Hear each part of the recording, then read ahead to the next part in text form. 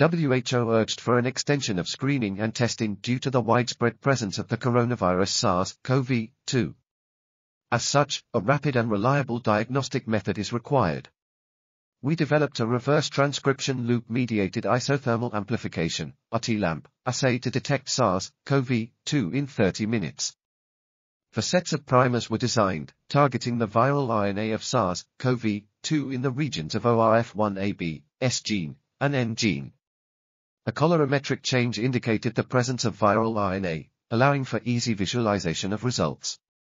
The assay was tested on 16 clinical samples, with 8 positive and 8 negative results. The test results were consistent with those obtained using real-time quantitative polymerase chain reaction, RT-qPCR.